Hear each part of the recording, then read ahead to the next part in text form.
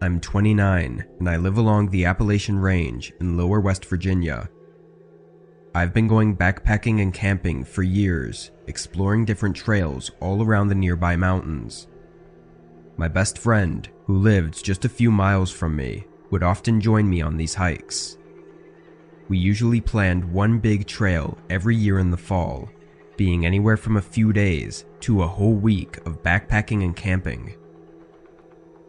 In 2019, we planned to take a trail across the range to a small lake at the top of the mountains. In the days leading up to the trip though, my friend had to call it off because of an emergency at his work.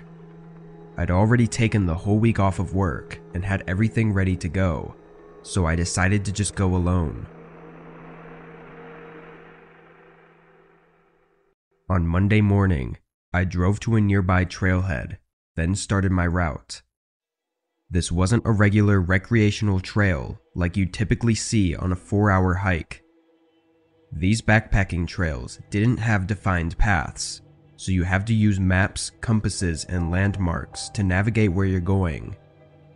Typically there's a large landmark in the distance, like a specific rock formation that you hike toward, and when you get there you could see your next landmark, and so on. I spent the first 2 days hiking toward a ridge in the mountains. When it got dark on the second day, I set up camp several hours from reaching the ridge. I pitched the tent and got a fire going, then heated up some of the food I brought in my bag. The sun had already set, and it was around 8 o'clock when I laid in my tent to rest and read. I left the fire going, planning to put it out before actually sleeping. 20 minutes into reading, and through the fire crackling outside, I heard the strong sound of a stick snapping right behind my tent. I jolted up. My first thought was a black bear, possibly having smelled the food I cooked earlier. I didn't hear anything else though. I crawled out of the tent and shined a flashlight into the tree line behind my tent. Nothing. I called out aggressively to scare away any predators, but again, there were no sounds of anything running away. It was really strange because the stick snapping was very distinct, definitely being from something stepping on it. I stayed outside the tent for a while, looking around constantly before putting out the fire and going inside. I found it really hard to sleep that night because I was so focused on listening for more sounds. In the morning, I was almost surprised to have even slept through the night. I packed my tent and everything else at the campsite, then continued along until I reached the ridge. From there, it was a straight shot to the lake. I was moving fast, trying to get there before dark so I wouldn't have to move my campsite again the next day. I arrived with about an hour to spare before sunset. The lake was beautiful, very much worth the hike.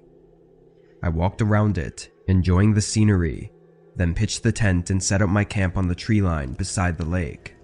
As I sat by the fire, I kept turning around, hearing soft noises somewhere between the trees behind me. I figured I was just being paranoid, but it was really creepy. It almost sounded exactly like footsteps, but I knew nobody would be out here. I would have seen their tent when I walked around the lake. It was too dark at this point to see anything further than a few feet, so looking around wasn't an option anymore. An hour later, I got in my tent and laid down. Every few minutes, I would hear footsteps again. They were barely too quiet for me to tell for sure what they were though. Eventually, I got so tired that I fell asleep.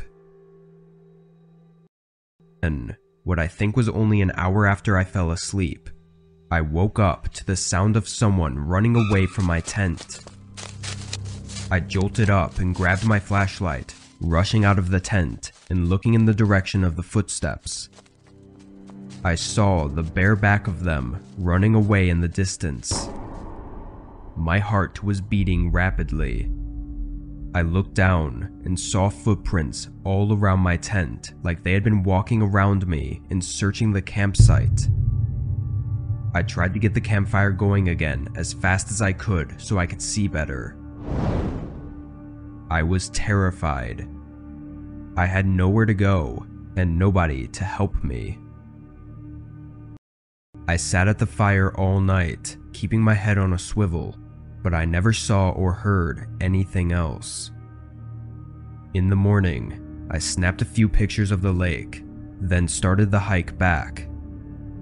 I had planned to stay for a whole day. I wasn't comfortable anymore, feeling like I was being followed. I was able to make it back without any more trouble, thankfully. But, along my journey, I began noticing several things missing from my backpack. Small things, like food, a few tools, etc., but I always had my bag with me. Even today, I wonder if whoever had been outside my tent that one night had actually snuck inside and stole from my bag while I was asleep. Even the thought of it makes my whole body shiver. I've always loved camping, especially in the fall when the leaves are changing colors and the air is crisp.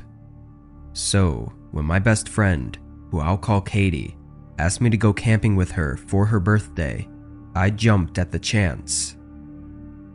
We packed up our gear and headed out to a secluded spot in the woods that Katie's family had been camping at for years.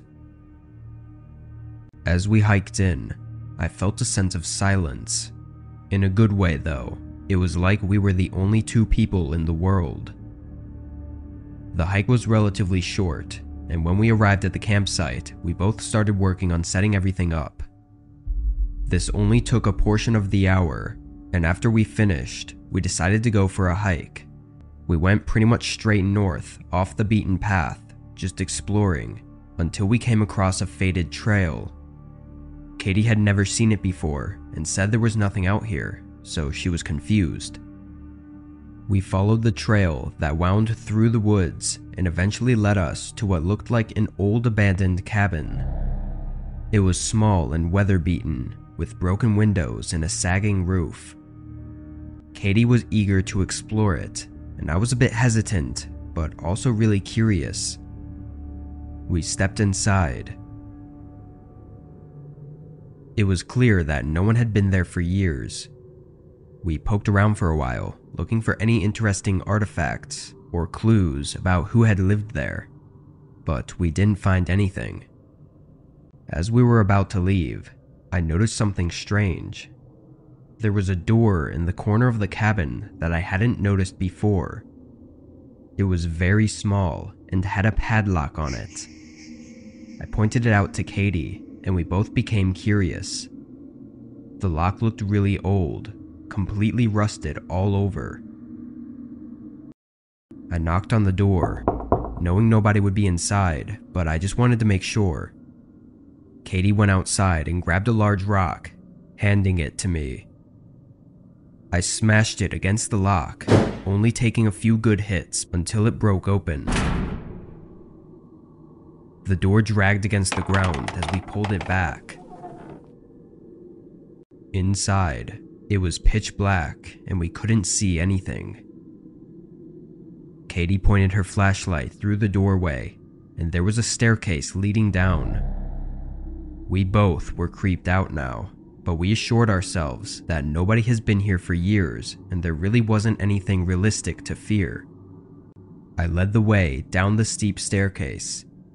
It wasn't very long, only 8 to 10 steps, before it opened into a room.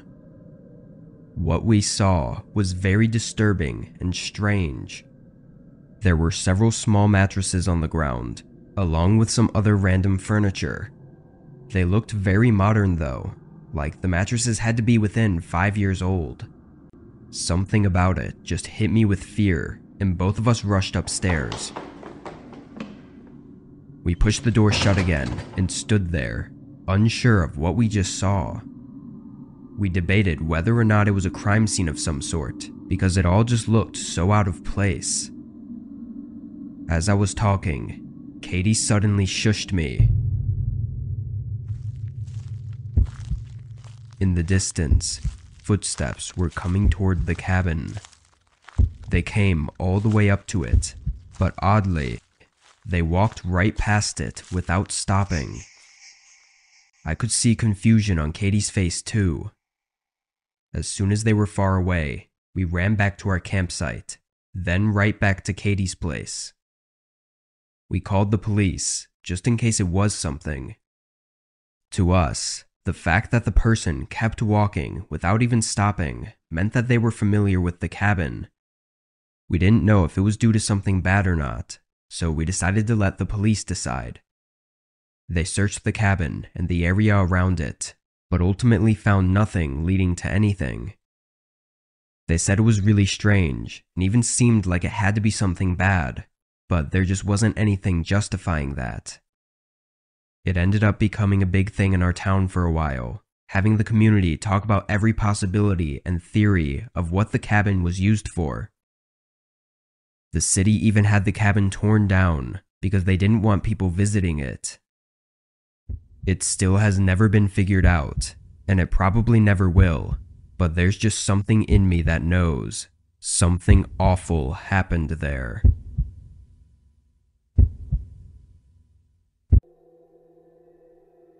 Every year as a kid, my family would go on these big camping trips. I was always really excited because we lived in Arizona where there's pretty much nothing, and we'd camp in Washington.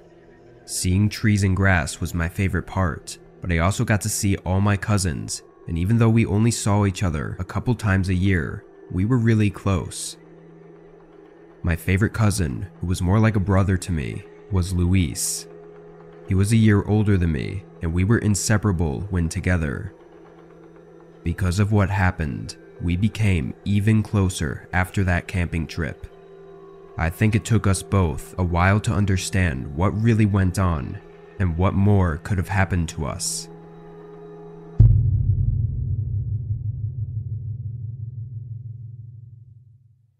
It started when we had been there for 2 days already. Most of our family was either in the lake or by the campfire talking. Luis didn't like to swim, so we decided to play in the woods instead. We played a version of tag called Bandit. We'd switch off being the cop and chase the other one, who was the bandit, until we'd catch them.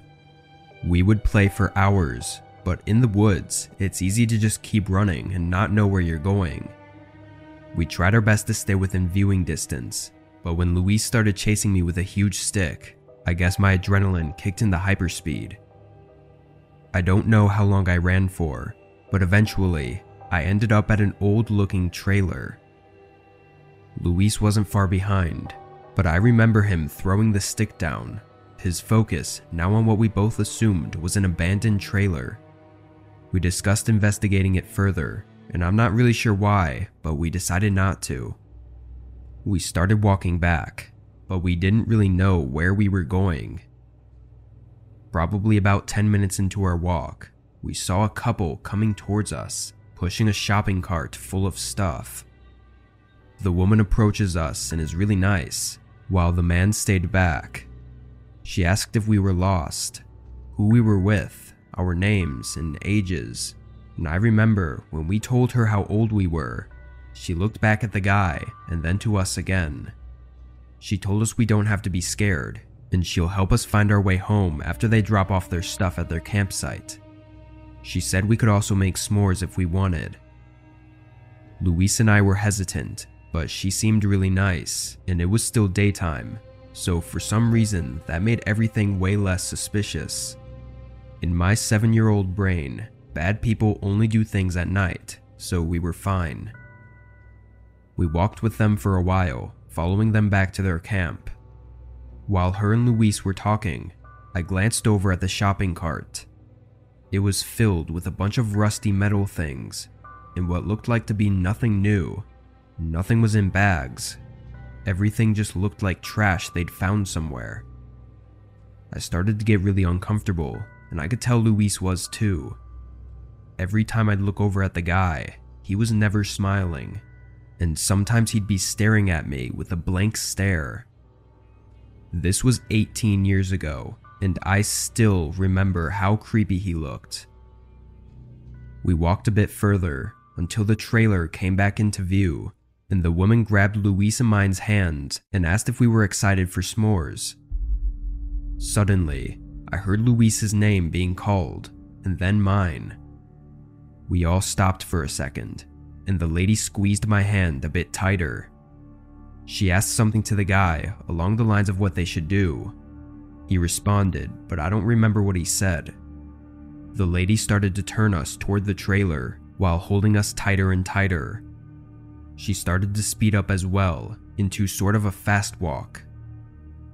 I looked back and saw my sister through the trees.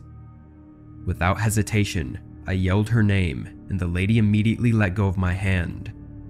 Luis and I ran to her as she made her way towards us. My sister yelled to the others that she'd found us.